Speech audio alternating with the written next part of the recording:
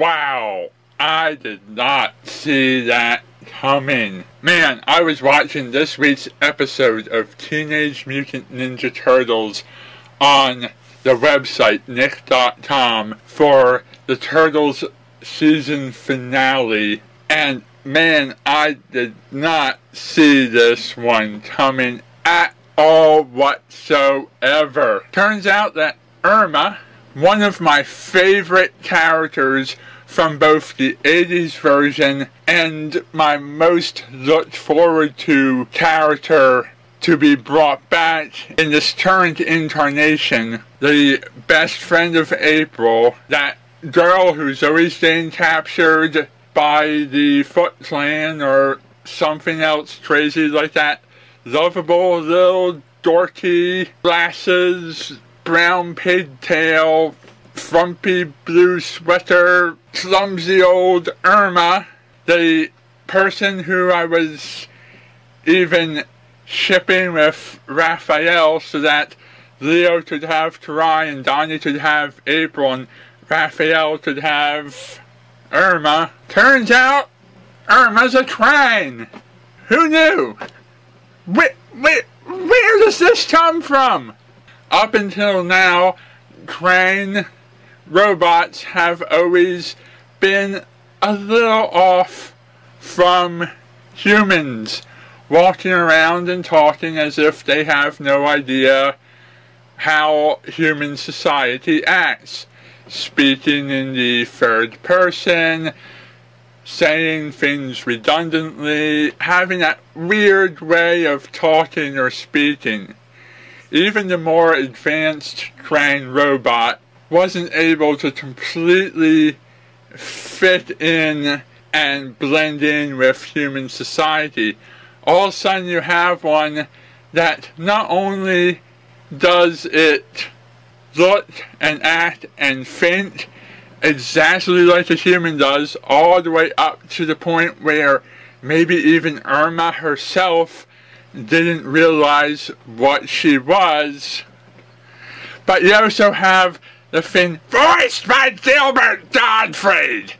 For some unknown reason, why is it that people think Gilbert Gottfried has to voice every crazy evil character in cartoons?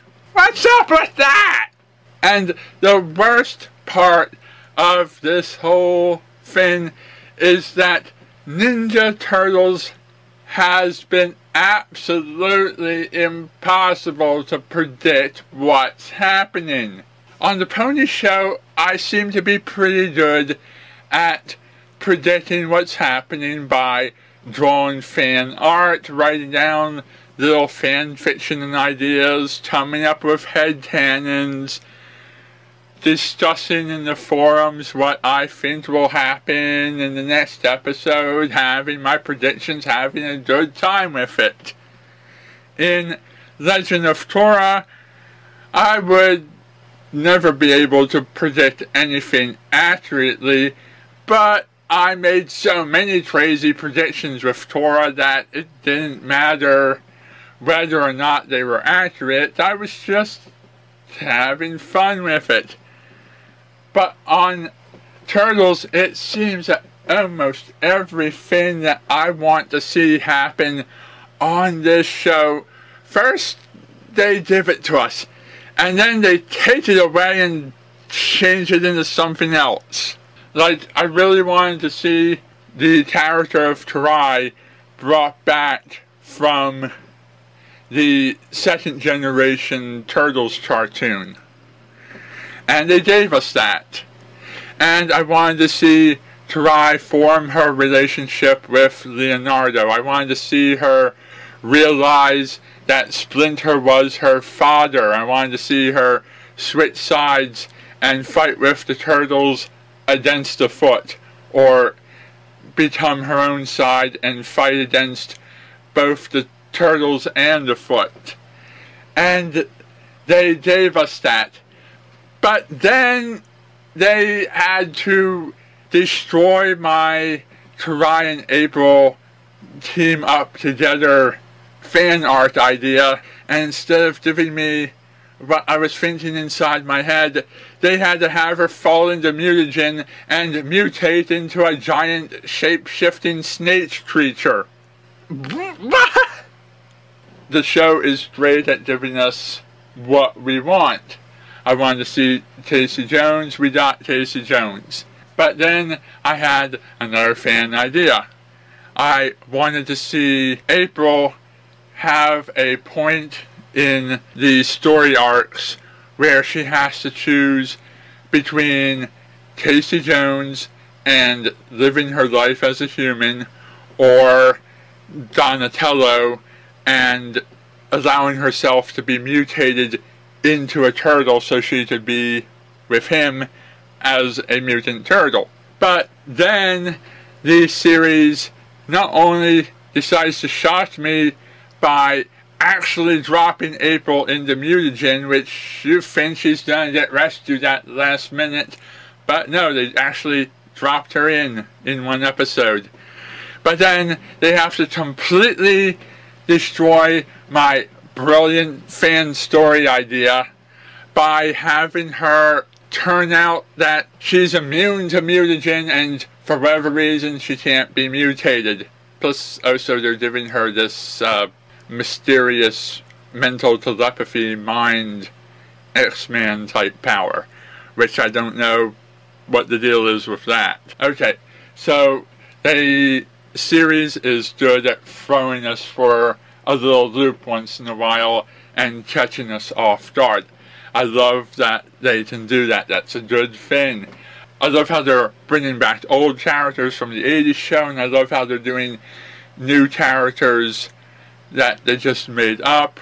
I love how they're taking characters and putting like a little twist on them, a little spin on them. But I also like how we're getting our little happy endings, like Kirby O'Neill. He was mutated into a bat and then turned back into human.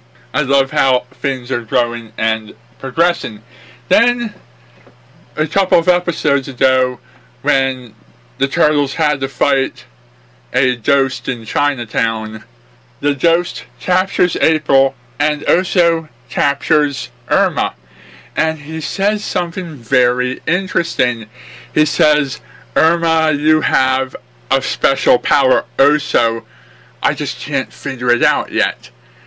Now, for a couple of weeks, the gears are turning in my head, and I'm saying, oh, cool, what if Irma has a special power just like April does?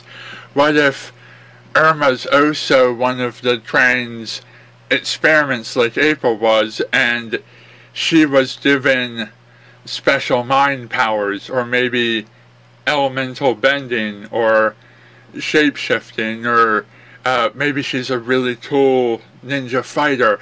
This would be very interesting for Irma, because she, April, and Casey could be the three butt-kicking humans on the Turtle series, and she could be there fighting Foot Clan bots and having better relationships with April and Casey, and she could get into a romantic relationship with one of the Turtles, and all this cool stuff could happen.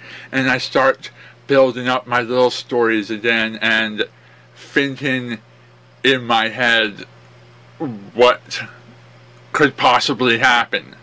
But then they go and do this. They reveal Irma to be a crane droid transformer sleeper agent thing.